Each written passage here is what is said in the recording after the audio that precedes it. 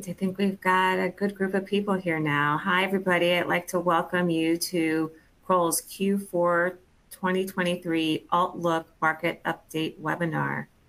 So while this is a valuation-focused webinar, and we are the largest valuation provider in the world, we do want to remind you of our other service lines. So these include, but are not limited to, compliance, corporate finance, restructuring, cyber risk, ESG, and operational due diligence, investigations and disputes, including personal and corporate background checks, and digital technology solutions, which I will be telling you more about in a few minutes. So first, I wanted to give a few quick housekeeping items to share. This webinar is being broadcast live. We suggest that you please enlarge your media player to full screen when viewing the presentation. We encourage you to submit questions throughout the presentation, and you can submit those questions electronically through the webcast console Q&A widget, which is on this screen. If we don't have a chance to address every question, we will be sure to follow up with you directly after the presentation. A recording of today's webinar will be posted to our website over the next few days. Okay, so generally we will hold this session on the first Thursday of the last month of each quarter. So somewhere around the 7th, today's December 7th, and our next call happens to be on March 7th. We will limit the presentation to around 45 minutes. And each quarter, we plan to focus on these four agenda topics. So it'll be technology, significant regulatory developments, macroeconomic updates, and valuation hot topics, along with questions. All right, so I'm Jenetta Mason, a managing director in our alternative asset advisory practice. And I'm joined today by by Lee Carty of our capital markets group in our digital solutions business, as well as David Larsen, another AAA colleague, and Peter Salvatori. So I'll go ahead and kick it off with a brief discussion of some new developments on the Kroll technology front. So I believe since our last call, we've launched the document portal, which is new for our clients, and it allows them to upload, or for us to upload our valuation reports to a secure site. Our clients will be able to retrieve both current and historical valuation reports and exhibits. And we have already begun to reach out to many of our clients with instructions on how to access the site. And we will continue to reach out to more over the coming weeks and months. Additionally, our debt valuation portal has also been launched. It allows your firm to efficiently capture, manage, and analyze investment data at scale so your firm can perform timely, accurate, and auditable leverage loan valuations across your private portfolios. And to come in 2024, will be our equity valuation portal, which will allow you to perform equity valuations as well. So please stay tuned for more information on that. If you have any questions or would like to hear more information, please reach out to your Kroll professional team member or anyone on this call. So now let's turn it over to David Larsen for a regulatory update and a few things to keep in mind for the year-end audits. Thank you, Jenetta. And again, we welcome you all today. As we launched in September and now here in December, our goal here is to provide a quick update of key matters that are going to impact valuations for the pending quarter end. A few things that have happened in the last few weeks, months that we should be aware of. I think it was last week, the International Valuation Standards Council approved an update to international valuation standards. Those will be published come January of 2024. They're not effective until January of 2025. it's really just to be aware of. If anybody asks, are you aware of IVSC? Are you complying with them in your valuation? The international valuation standards apply both to, I'll say, managers, people doing a valuation in-house, and external valuers. In the context of alternative asset investments, nothing really new here. They don't get into the specifics of valuing private investments. It's much more at a macro level, dealing with data inputs, review, and the like, consideration of ESG matters, and so forth. If we're following the IPEV guidelines, if we're following ASC Topic 820 or IFRS 13, we will likely be complying with what needs to be done with in the respect of alternative asset valuations. May or may not comply with the international valuation standards. The international valuation standards would be an enhancement to an overall review and documentation of a valuation. And you can reach out if you've got additional questions on IVS. The SEC recently, I think about a month ago, released their examination priorities for 2024. Nothing new or earth-shaking per se. They do this every year to highlight where their focus is. There is a focus on valuation. So just highlight that. We spoke last in September about some of the new rules that have passed that will become effective in 2024. One of those being the need to deliver performance information on a quarterly basis, and to be able to develop or to deliver performance information on a regular or robust or a transparent basis, that the underpinnings from valuation need to be there. So that it just highlights that both from the new rule, valuation is in the forefront, and as part of the examination priorities, valuation continues to be in the forefront. The number of other places that the SEC is focusing, I'm happy to discuss those along the way, compliance matters in general. But I think that we wrote a paper on that. It's available on our website, and happy to delve into that with any of you as you have questions. The other point that I'll say is both coming and is still out there is, as many of you may know, I think it's about a year ago now, or maybe a little bit more, FASB amended ASC Topic 820 to eliminate the ability to take a market participant perspective for a contractual restriction. So, for example, an underwriter's lockup, which is a contractual restriction, many people took a discount for that contractual restriction. Under the new FASB rules, you are no longer allowed to do so. Those rules are required for public business entities starting for fiscal years beginning after December 15th, 2023. So that if you're a public entity, then you are no longer allowed to have any type of discount for an underwriter's lockup for any new security. For private business entities, which is many of our private funds, the new rule does not have to be applied until 2025. That said, we are seeing instances where auditors are effectively front-running and saying, well, the new rule, even though it's not applied until 2025, for our purposes, we're going to apply it now. So that could be an interesting or difficult discussion with the auditors if you feel like you should have a discount, and the auditor saying, well, we're just going to apply the new rule even though the new rule is not effective. So happy to discuss that on an individual basis if that's an issue for you, but just highlight that as something that is coming, and that the auditors, some of the audit firms are front-running the application of the new rule. There's several different valuation topics. We'll try to hit some of those that have been recent questions. We'll try to hit those towards the end. But I think what we'd like to do now is really to hit kind of the meat of our discussion today, which is what's happening in the wider economy, and how will that translate into, or how do we take that wider economic situation and translate it into the impacts on valuation for our private investments during Q4.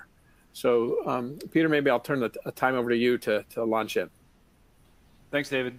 And as David mentioned here, the objective here of this section is just to give a very brief economic overview and then go through some key observations on public and private asset classes.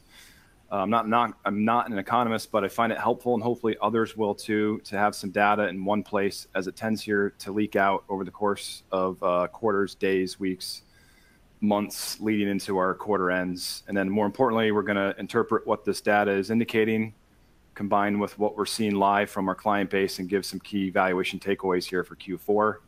So to begin, I'm going to give the floor here to my colleague, Lee Carty, who will go through a private loan market overview using our internal database. Lee, the floor is yours. Lee, I believe you might be muted. Thank you for that, Jenetta.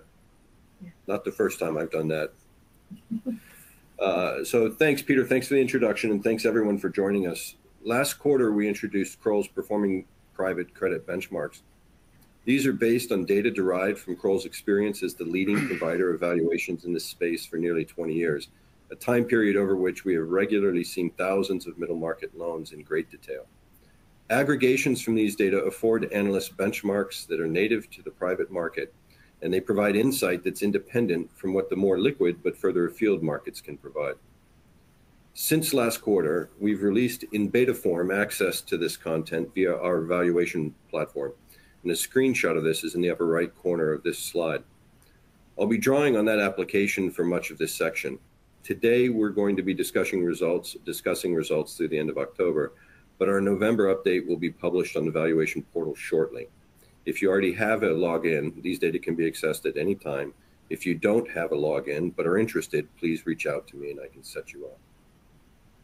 Let's start by talking about yields at the lower right-hand corner.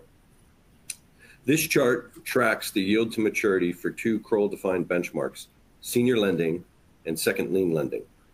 The yield to maturity here is the loan-specific discount rate used to discount each loan's cash flows in our valuations. It is aggregated with a weighted average that uses market value weights where available and fair value weights otherwise. Fair value weights make up the vast bulk of these weights. The senior lending benchmark comprises the US dollar, senior and secured term loans in our database. These represent the vast bulk of this market, and as of October, there are over 800 loans in this benchmark. The second lien benchmark is limited to second lien loans and is otherwise similar to the senior lending benchmark. And as of the end of October, there are over 100 loans in this benchmark. The chart covers the period from 2016 through to today, with recent values and history at the right-hand side. Immediately, you can see that yields have entered a new phase since the period of rapid increase seen with the Fed's rate hikes beginning in early 2022. Since the end of July, senior and secured loan yields have moved up by 19 basis points to 11.79%, while those of second lien loans have remained flat at 13.92%. These relative movements generated a narrowing of the yield gap between these benchmarks. We'll come back to this shortly when we look at spreads. So let me move on to this slide here. Continuing our look at yields, the upper chart breaks out yields by three large sectors: healthcare, industrials, and information technology.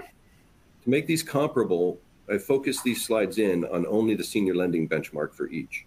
What stands out is the recent dispersion in yields by sector. The lowest yielding sector here is industrials at 11.46%. This is fully 120 basis points below the highest yielding sector, information technology. A dispersion like this in yields could be driven by any number of factors, but spreads are a great place to start looking. And in the chart at the bottom, we've reverted to looking at two different benchmarks, senior lending and second lien lending. And in this analysis, we're looking at spreads. Here, spreads refers to the difference between the loan-specific yield to maturity numbers discussed above and the swap rate associated with each loan's remaining term. Since Q2, spreads for both senior and secured as well as second lien loans have tightened considerably. However, since July, their paths have diverged. Spreads for senior and secured debt have remained nearly flat, registering only a 2 basis points increase to the end of October, at 722 basis points. Over this same period, the more credit-sensitive second lien loan segment has continued tightening, narrowed another 86 basis points to finish October at 834 basis points. This may explain a significant amount of the narrowing we saw between the first lien and second lien yields. So let me move on to the next slide here. And here we're looking at spreads, and for comparability's sake, we're looking at just one benchmark here. And so this is senior lending. And we've broken out that senior lending spread number between the same sectors. So the highest and lowest yielding sectors, information technology and industrials, are also the highest and lowest yielding sectors, spreading sectors. Sorry for that. At the end of October, there's fully 108 basis points difference between them. Last quarter, we noted that spreads are correlated with fundamentals in the expected way. In the bottom right chart, we plot the median interest coverage ratio for obligors in the senior lending benchmark, and they're broken out between the highest and lowest spreading sectors. Here, interest coverage is the ratio of EBITDA to interest expense, and a higher ratio is associated with lower credit risk. For virtually all of the last 5 years, the median interest coverage for the information technology sector has been below that of the industrial sector. This persistently higher coverage of interest expense may be one of the supporting factors for the lower spreads in the industrial sector. So let me move on to the next slide, and I want to talk a little bit more about, new issues. Last quarter, we noted that an important distinction between the private credit markets and the broadly syndicated loan market lies in the simple observation that there have been new issues in the former, but not in the latter. And this highlights the value of having an independent source of information that's native to this market. At that time, we also highlighted that new issue spreads were higher than for the stock of outstanding loans in senior lending. We also highlighted evidence that underwriting standards were adjusting as new issues were associated with higher margins, lower leverage, and higher interest coverage. This distinction persists, and primary market spreads at 800 basis points at the end of October continue to lie above those of the outstanding stock of loans, 714 basis points. This difference may be driven by any number of factors, but one driver may be that originations differ from the stock of outstanding loans. In the chart at the bottom, you'll see a comparison of the par distribution of new originations over the last 3 months, that's the blue columns, versus the same distribution for the senior lending benchmark. That's the green column, or the green area graph. And this highlights significant differences. The two largest sectors, including the highest spreading sector, information technology, are overrepresented in new issues, while the next two largest sectors, including the lowest spreading sector, industrials, are dramatically underrepresented. Let me go forward here now and talk a little bit more about new issue activity. The chart at the top plots 3-month origination volumes against the 4-year average on a relative basis. That is, the 4-year average is 100% on the y-axis, and the 3-month origination volume is presented in relation to this average.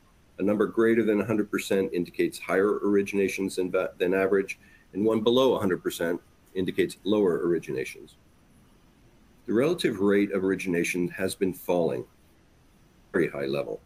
At the start of this year, originations crossed into below average territory and now stand at just 30% of the 4-year number. With such low originations, we wanted to see how these loans may differ from the market overall as presented by the senior lending benchmark. In the lower right-hand corner, we plot the forward calendar of debt maturities for the senior lending benchmark in order to get a sense for the maturity profile of these loans.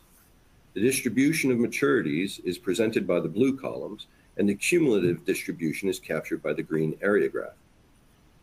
These distributions reveal that maturities are distributed further into the future, with only about 20% set to mature in the next 3 years. This is an indication that maturities may not, on their own, require significant increase in issuance in the near term. Support for new issues will have to come from other factors, such as tightening spreads or tightening yields, and the associated refinancings with those. Now let me move finally to valuations here. Valuations have continued to recover from their recent dip.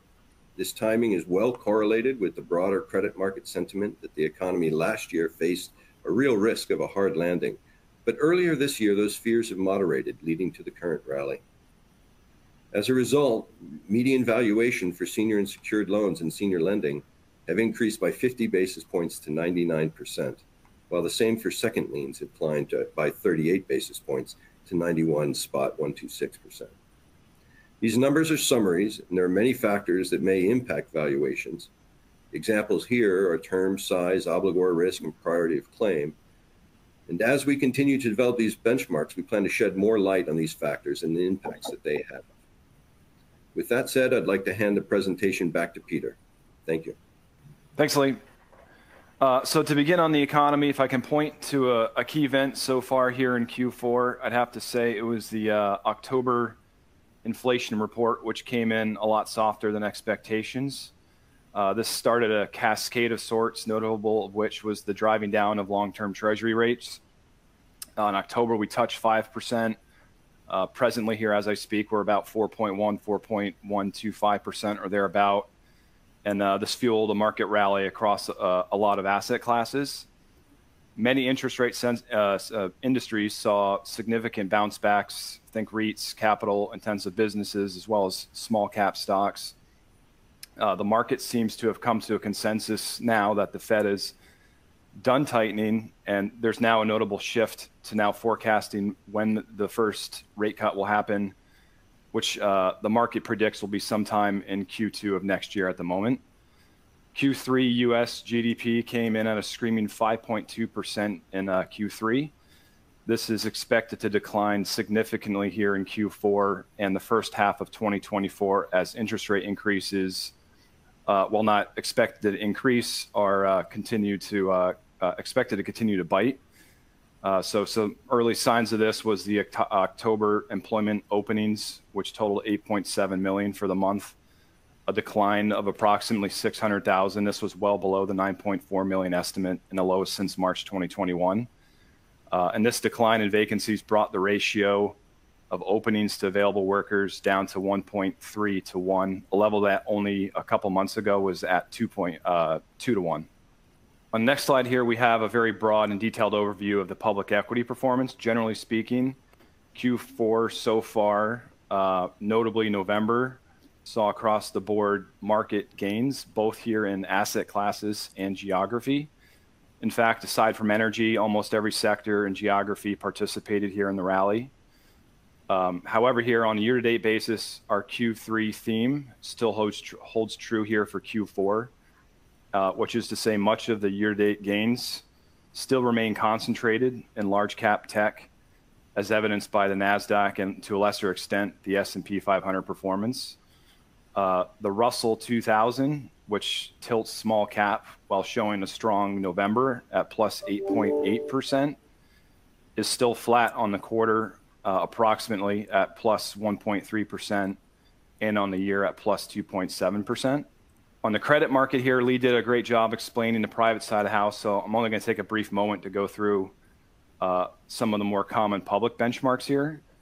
Q4, similar to the private side, has been relatively quiet on a year-to-date basis.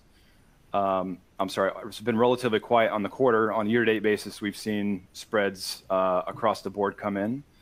Of particular note, and as Lee highlighted earlier, I'd like to highlight the second lien spreads.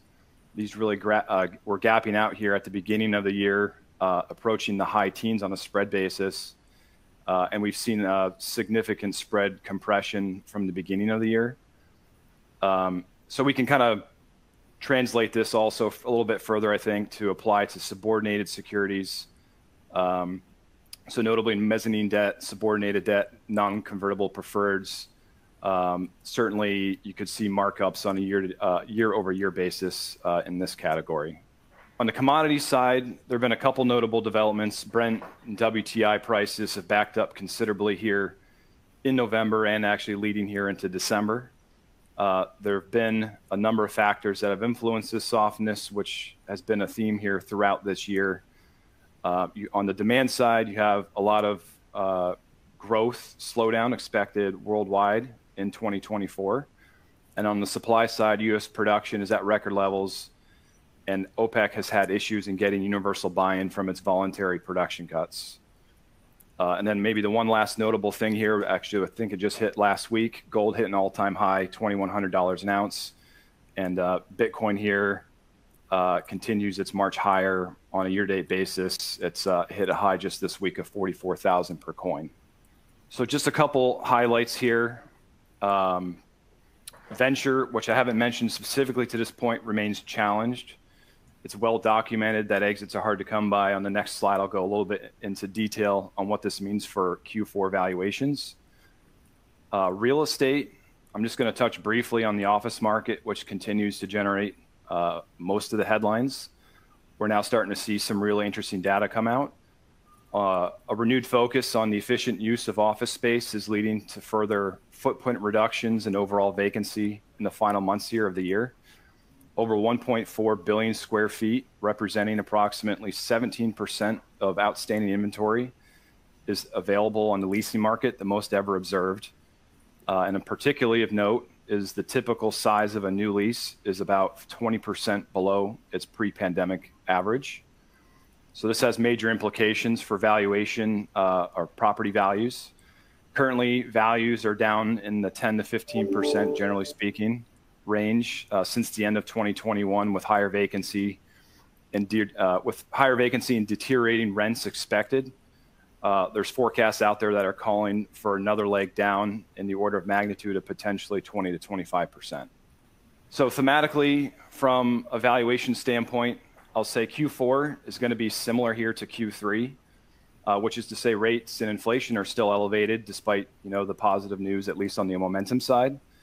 So what's different is that momentum has clearly shifted. In Q3, there was real concern, particularly with interest rates, about things were going to shake out. There was a ton of conversation about even 5, 6, or even 7% Treasury rates just a few months ago. Fed rate cuts were still on the table, and the inflation picture was still murky. So even with a strong November here across most of the public asset classes, growth remains highly concentrated in large businesses with a tech focus. This is further supported by the near non-existence of the LBO market here in 2023. So on the private market side, while valuations have held up, markups still here in Q4 may still be hard to come by. Valuations should be more earnings driven, not multiples driven. The market isn't hurting or helping on the multiples, so changes in valuation, for better or worse, I would expect to come from changes in future earnings expectations. On rates, with respect to interest rates, even with the recent backup in long-term rates, I think higher for longer still remains here a key theme. So long duration assets such as growth equity, venture capital may continue to be challenged. On the credit side, with any fixed income instrument, may also continue to see pressure. And then with respect to growth equity and venture, the market continues to bifurcate these investments. So those that have a clear path to profitability or liquidity, and those that don't have a clear path. So be careful. I think the only other thing I'll say with these is just be careful and skeptical. We're seeing some, those inside flat rounds, and I think those should always be viewed with just a little bit more skepticism in this environment. For those portfolio companies that have locked in low rates, so fixed pay or via swap, there can be meaningful benefits that are accruing to shareholders. So this could also apply for year-end tax valuations. So if this is more minority equity position related as well. So the last time we saw a phenomenon like this was during the Great Financial Crisis. Back then, you had credit spreads gapping out, so this was a universal statement across fixed pay and variable pay securities. So now we have base rates that have increased substantially. This is more of a phenomenon that would really only apply to fixed rate securities. Then lastly, here on the credit side, KPIs should be coming more to the forefront, liquidity KPIs, that is. This especially holds true for portfolio companies in capital-intensive industries. Unlike prior economic cycles where you would often have distressed covenant-light deals middling along as long as interest payments were made, many businesses this time around are going to have a much shorter runway. So from a valuation standpoint, this means we may be measuring a recovery when we have historically measured from a yield standpoint. And lastly, I showed this last quarter. As far as guidance, nothing's changed. The only thing I'll highlight here with respect to WAC is base rates have come in meaningfully, as at least as a percentage, on a percentage basis. So, I think last quarter our input was 4.5% on the base. Again, as things stand now, all else equal, we're at 4%. So you could see a slight reduction in your cost of capital estimates heading into year end. And again, that's just assuming betas haven't changed. So David, I'll pass it back now to you. Thank you, Peter. Okay. And before we get to questions, I just wanted to say, thank you again, Peter and Lee. That was a lot of valuable information. And, as everybody can see, there's a lot going on in the capital market space. Just as a reminder, our goal in these quarterly ALTLOOK valuation sessions is to provide everybody with a brief overview of key factors that are impacting valuation. So we know we could spend significantly more time on all of these topics. But again, as we're about to head into questions, if anybody does have any additional questions, if you aren't able to put it into the chat window now, please feel free to reach out to any member of our professional services team. So now I'll go ahead and hand it back over to you to kick it off with the questions, David. So thank you, Jenetta. In addition to those that are coming in via the widget, the Q&A box, a few that we'd had in advance that we just want to touch on, because I think they've been recurring questions during 2023 and even before, but just hit some of those quickly. First and foremost is, given what we just heard about the kind of macro environment and the debt markets, one of the questions that's often out there is, how should I think about debt in the context of a leveraged buyout? And especially in an environment where interest rates have been rising, where the availability of debt may be less than it once was, when we think about a transaction and the fair value of coming to an equity security, looking at an equity security now in this context, we generally look at the overall enterprise value and subtract the value of debt to get to the value of our equity. Well, if we follow ASC Topic 820 and IFRS 13, we are supposed to be thinking about it from the context of a market participant. So that market participant buyer, what level of debt could they get? What would the pricing of that debt be? And how would that impact the amount of equity that they would be willing to pay? So I think that the point here is that there's a good deal of judgment that is required, and that we can't just assume that the existing debt could be rolled over to the new buyer. That may be the case in many situations, but by the same token, it may not be the case. And so we want to, especially investments with significant leverage are evaluated, it's really taking into account that judgment. Could the same level of debt be obtained? Could it be at similar pricing? And what impact would that have in the context of valuing the equity?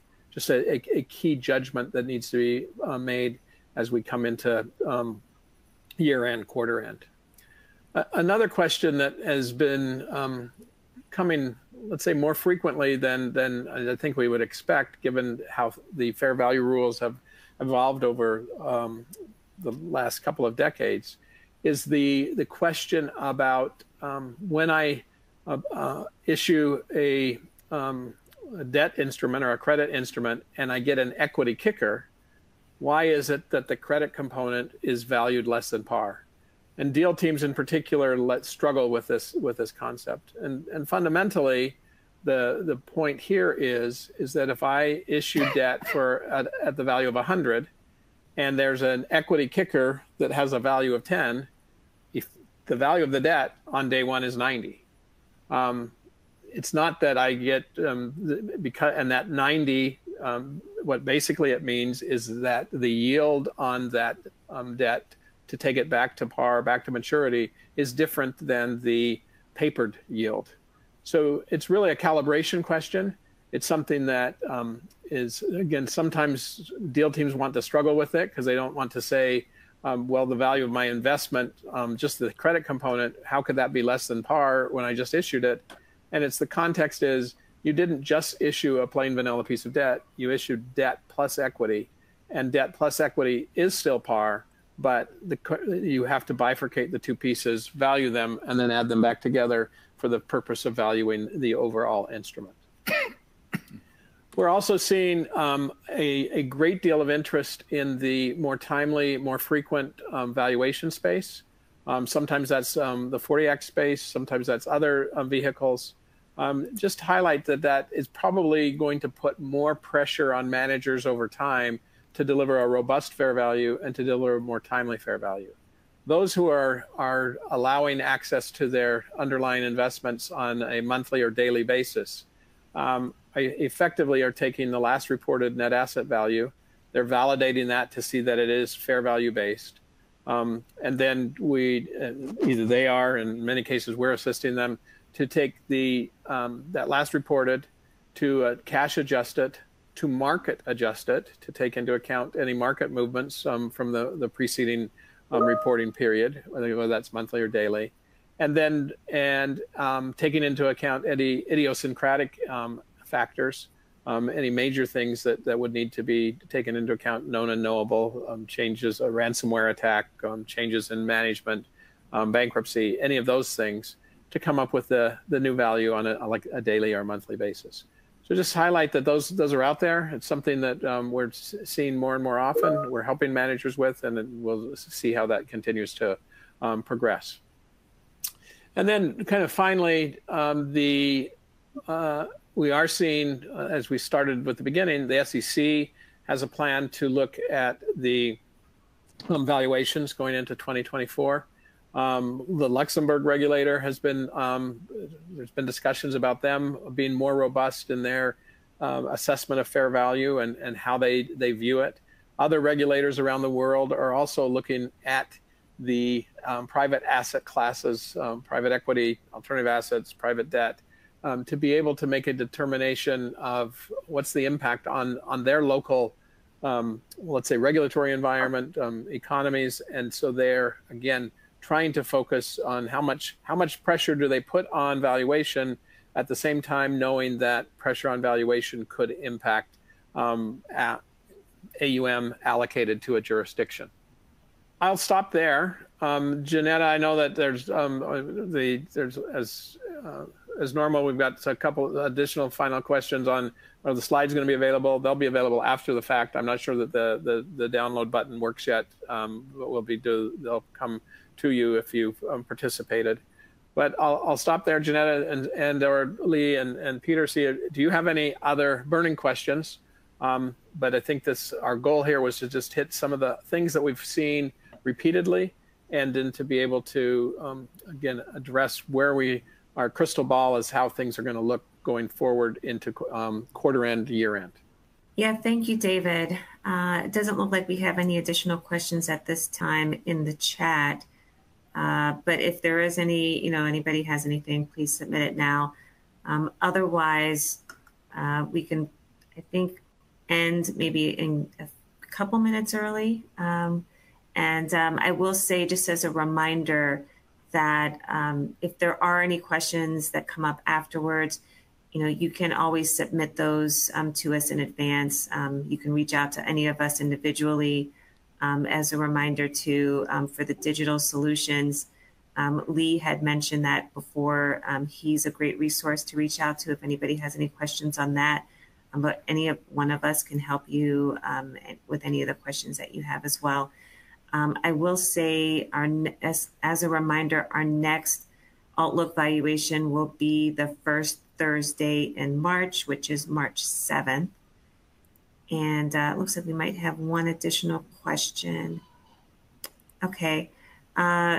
So, I don't know, Peter, if you want to take this question that's come up in the chat box. On tech versus portfolio company valuations? Yes. On tech versus, tech VC portfolio company valuations. I think, I think it depends. I think a lot of these are going to be these are all clearly milestone-based investments. So I would say for a lot of these, that needs to be assessed. Meaning, are they kind of rolling things out to plan? Are they ahead of plan, behind plan? These are obviously hard to comp to on the public side. And look, this is an environment, I would say too, where, you know, cash flow yield is, excuse me, cash flow yield is king. So, you know, just to maybe use two, I wouldn't say extreme examples, but two differentiating examples. If you're behind plan, and you're in need, excuse me, in need of near-term outside capital, you know, that's one thing. If you're ahead of plan, and you know you're close to or cash flowing on the positive side, and you have some runway, you know, that's another you know, thing to think about. And again, the market clearly likes one of those examples more than the other. And Peter, if I can jump in there too, I think I've seen questions in some of the very large VC firms. Some have said, "Well, this firm's down, this firm's not down. What does that mean?" I think part of this is that if you have a tech-heavy investment fund, especially going into the end of last year, there was probably indicators that many of those investments should be written down.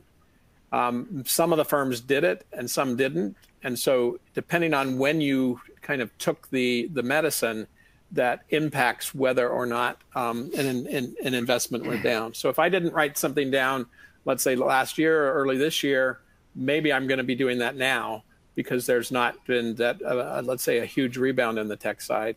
If I did take something down substantially and maybe in advance of my peers, maybe it looks like from over a 12-month period, I didn't write down and they did, and vice versa. I think you have to take that all with a grain of salt to say, all right, when did they take it down?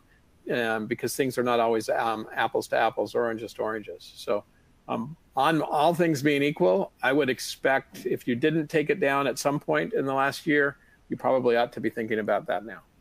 All right, thank you. So I believe our time is up. I want to thank everybody again for joining, and hopefully we'll see you all in 3 months. Have a great New Year's and holiday season. Thank you.